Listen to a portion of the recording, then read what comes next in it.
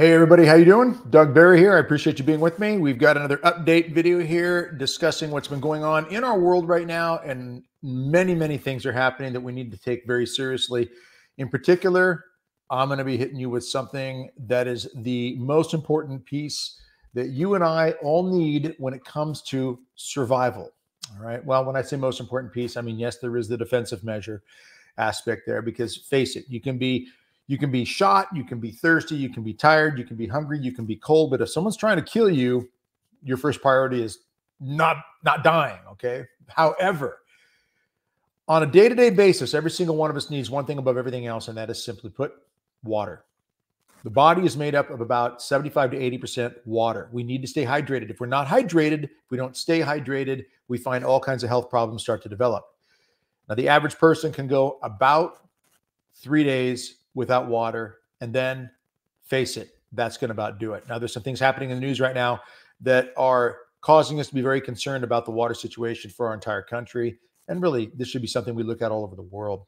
I want to encourage you to go out right now and download free, okay, this opt-in that we have for our free water storage checklist. Click the link in the description below. Go on out and get this. I'm going to go through this in just a moment here, but gives you a couple of moments here just to go out, click this link, go on out, download it, get it set up. Shouldn't take long here. And then in just a few moments, I'm going to go through, in particular, the water storage and purification equipment checklist. All right.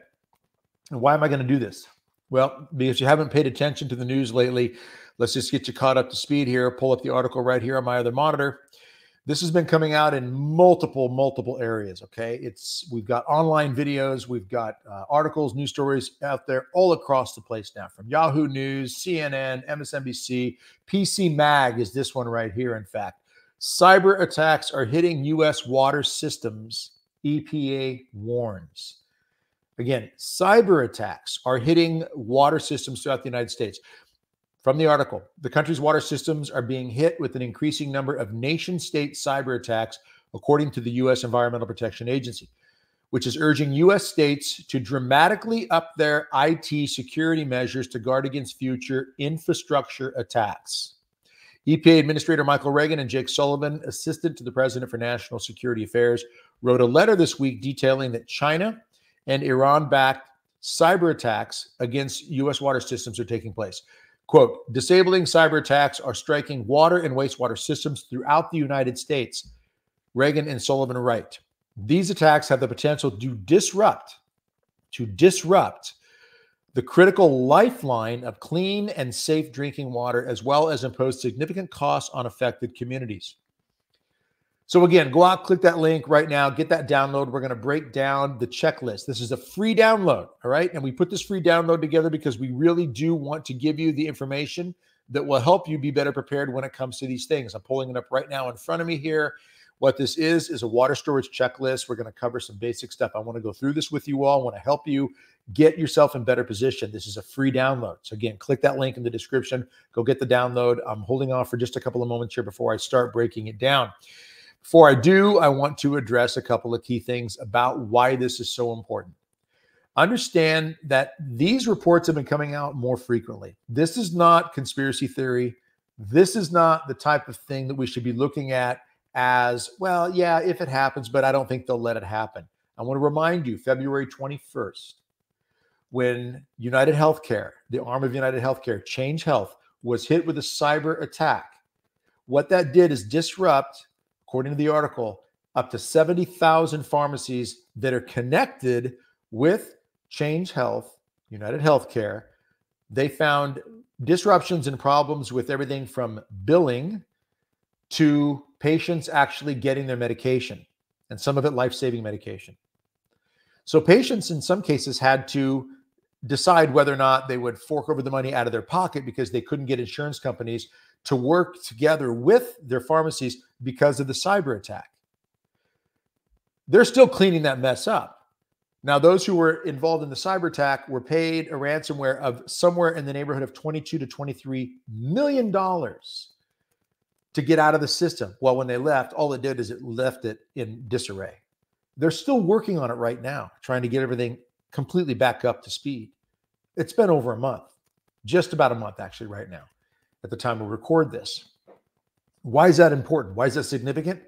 Because if that cyber attack rather, that took place against a healthcare company were to be applied towards water treatment plants, wastewater plants, if it were applied toward gas stations, banks, power grid, these types of things, we could be dealing with that for a long period of time.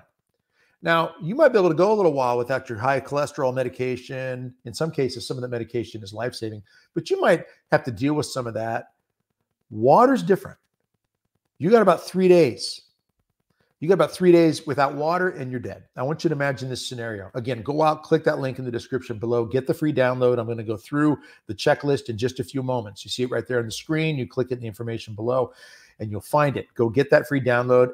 We'll go through it in just a moment here. But I want to make something very clear. Paint this picture for you. You go to the sink. You turn the handle. Water does not come out of that faucet. Little Jimmy, little Susie standing there. Mom, Dad, I'm thirsty. I need something to drink. And you look at them. Well, there's no water coming out. Turn to your spouse or you turn to your parents and you say, where's the water? Pardon me. Should get a drink of water.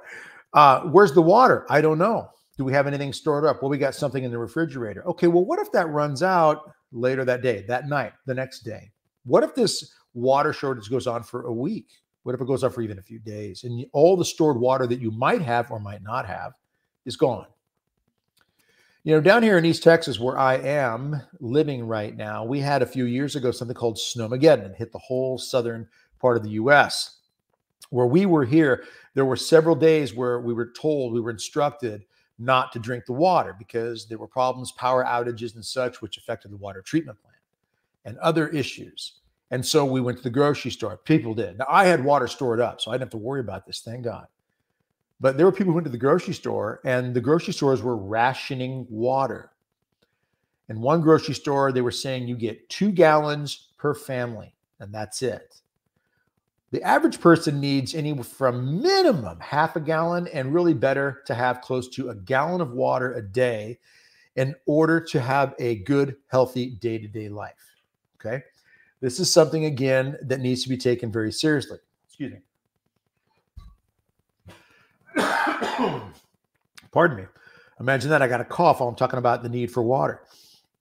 But here we have a situation now where we've got cyber attacks and threats and warnings coming from potentially Iran and China. Now, they are already in the systems, is what they're telling us, and these attacks have already occurred.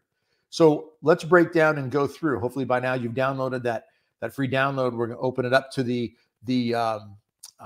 page 4. Let's go to page 4 on the water storage purification equipment. Okay, download this. If you haven't, you can click that link there and get caught up. We'll break this down for a little bit here. Just take a few minutes, go over this.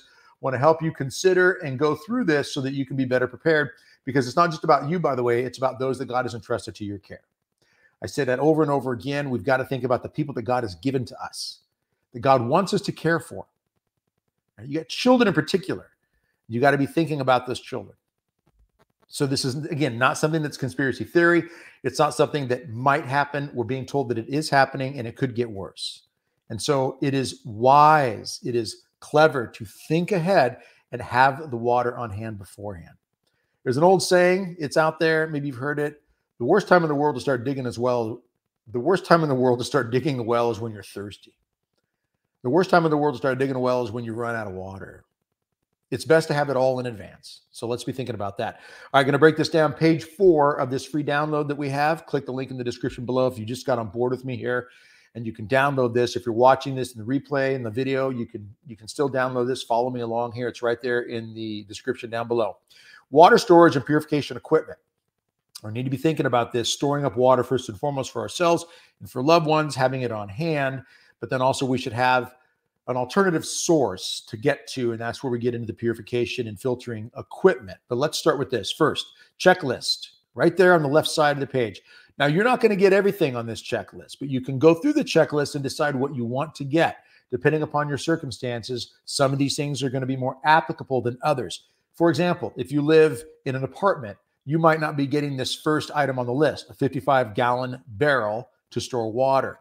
You could, but that might not be the first thing you're thinking of if you live in an apartment in a high-rise building somewhere. But let's start with that 55-gallon barrel to store water. Now, there are multiple kinds out there. I highly recommend with any and all of these pieces of equipment that we're talking about that you focus on BPA-free plastic.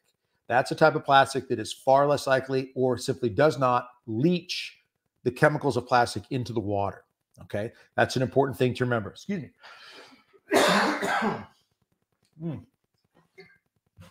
Pardon me. I hate to do that. But a 55-gallon barrel to store water. Now, there's a way to store that water, and we'll break that down in just a little bit to get it into that barrel. But you can put this anywhere. If you've got a garage, if you've got somewhere in your house, I know people who put it in their closets, honestly. You put it in a closet, store it from there. You're going to run a garden hose into it. You're going to run the garden hose.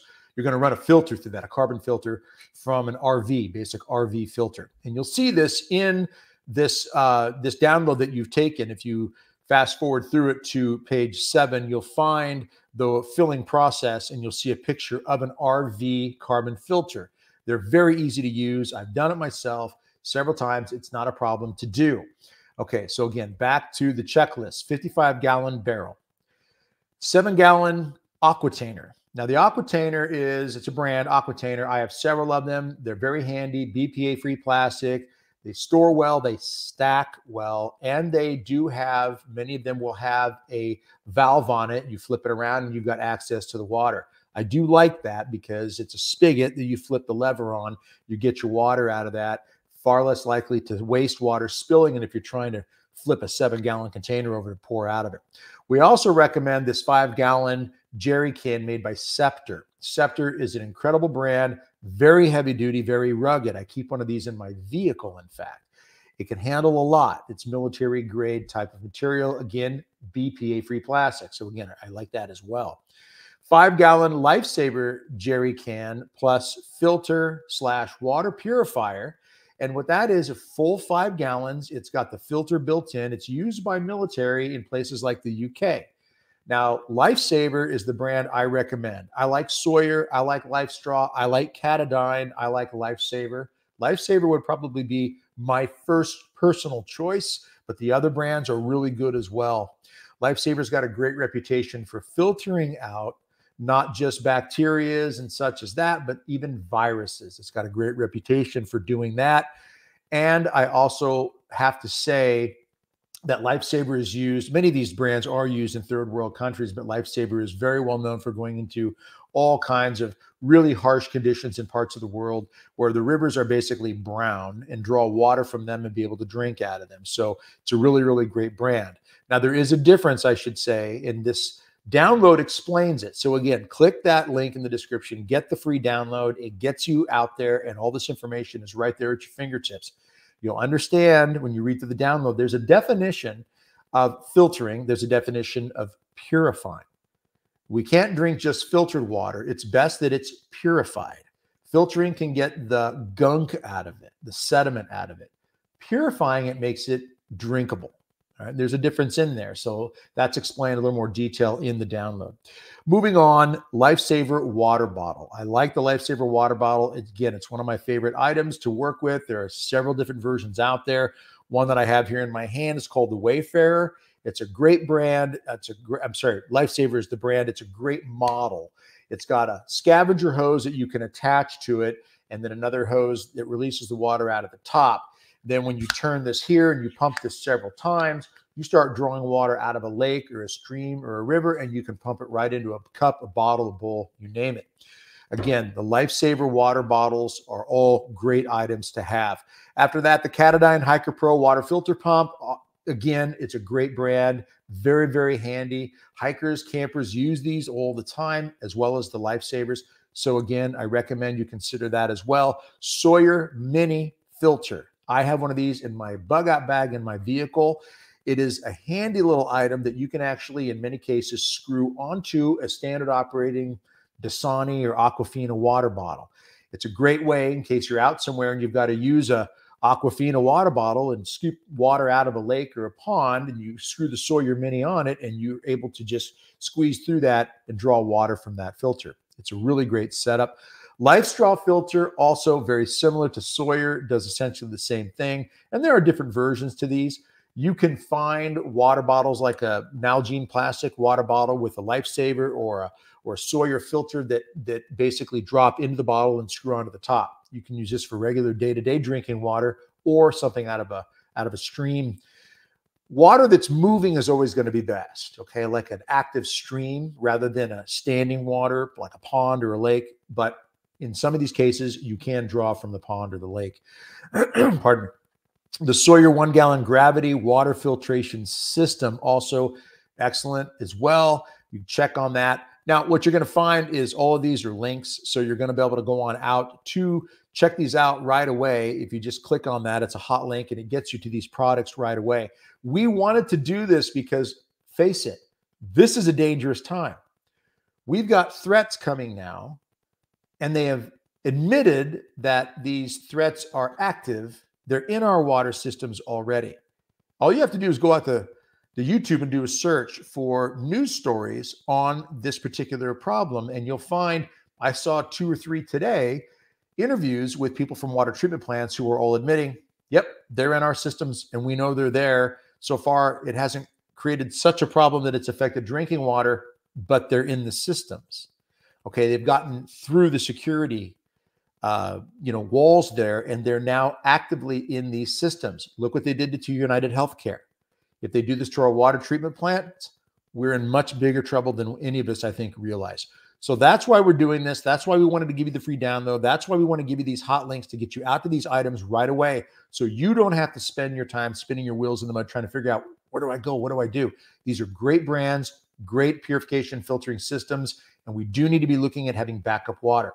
At the very least, storing water in our homes, making sure that we're using, again, BPA-free plastic containers, or you're buying water bottles from the grocery store. You can get the cases of water, 24, 48, whatever you want to get.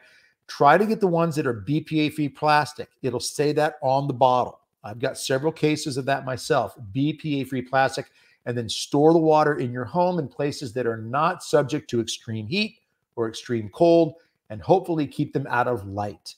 Light and heat are the things that aggravate what's in the water and can cause things to grow. Now, if it's manufactured the plastic that you've got good BPA-free plastic, and it's put together in a factory somewhere, they're going to seal it a certain way. You're going to be in much better shape to last a long time.